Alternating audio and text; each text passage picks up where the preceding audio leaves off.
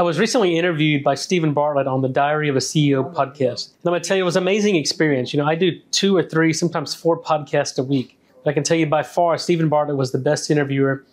He had done his homework. He had read my book cover to cover.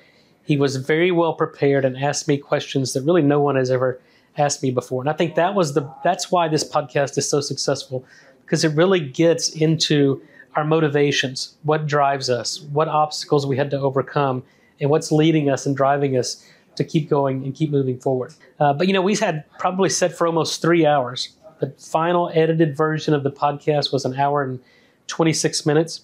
A lot of that was going kind of back and forth, but obviously the way he put that together, some of the things we talked about at the end of the interview, he actually put at the beginning because I think it allowed for the evolution of the story.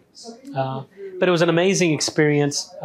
If you like that, it tells my kind of a little bit of history of my own personal story, the motivation for treating my dad when the standard of care failed him and healing chronic wounds, and his diabetes and high blood pressure. When conventional medicine failed him, we figured out a way to heal him and get him better. But really, that's the power of nitric oxide. And I think that's what they reached out to me initially, because Steven Bartlett has said, I'm probably as informed as anybody out there doing these random interviews with people from different industries in healthcare. He goes, I've never heard of nitric oxide. And so that was his motivation for having me on, because he goes, Nathan, after reading your book, he goes, there's nothing more important than for people to know what nitric oxide is, what it does, and what they can do to prevent the loss of this molecule. So that just goes to show you, these people out there doing research, figuring out what's missing.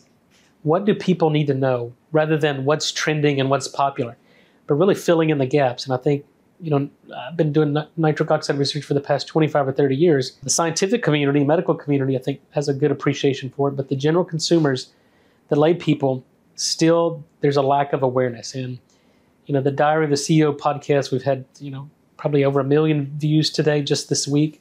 And so we're getting the message out there. So I'd encourage you to follow Steven and Diary of a CEO podcast. Follow me on YouTube. And if you like this, subscribe and share it with others.